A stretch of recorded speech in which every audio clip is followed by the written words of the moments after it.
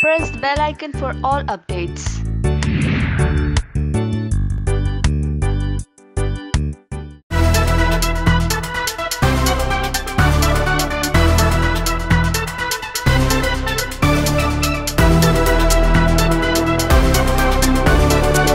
सबसे पहले तो क्या कहना चाहेंगे, नया सीजन वापस से आ गया है, इतना प्यार मिला कि सीजन 6 आ गया, कुछ कहना चाहेंगे इस चीज़ पे?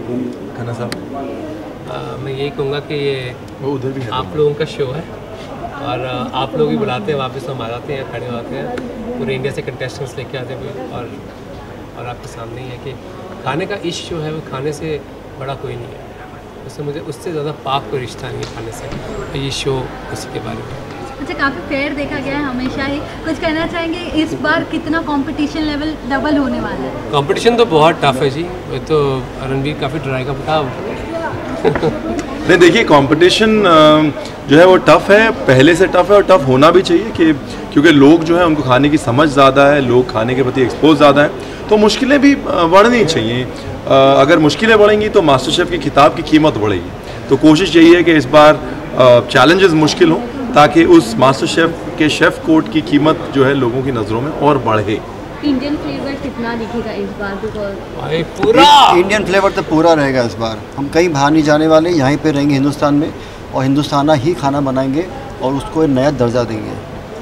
अच्छा, हमेशा से विकास सर को देखा गया है मास्टर शेफ में, कुछ कहना चाहेंगे? आप दोनों कहीं ना कहीं नए तरीके से एसोसिएट हो रहे हैं, कुछ कहना चाहेंगे कैसा रहा एक्सपीरियंस उनके साथ?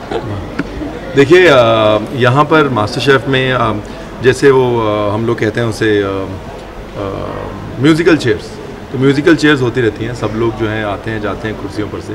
शेफ़ विकास की एक चेयर है ऐसी कि वो बिल्कुल ज़मीन में ऐसे गड़ी हुई है, तो बाकी सब लोग आते आते हैं, शेफ़ विकास रखवाली करते हैं मास्टर शेफ़ किचन की और हमें इनके ज़रिए पूरे मास्टर शेफ़ का इतिहास जो है वो रोज़ के रोज़ पता चलता रहता है।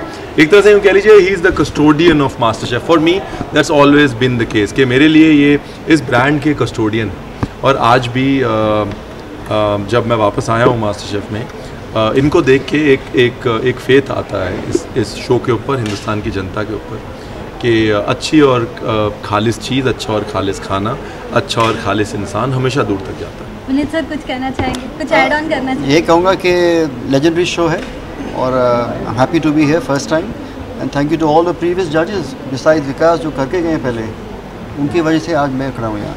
लास्टली कुछ मैसेज देना चाहेंगे शो के व्यूअर्स?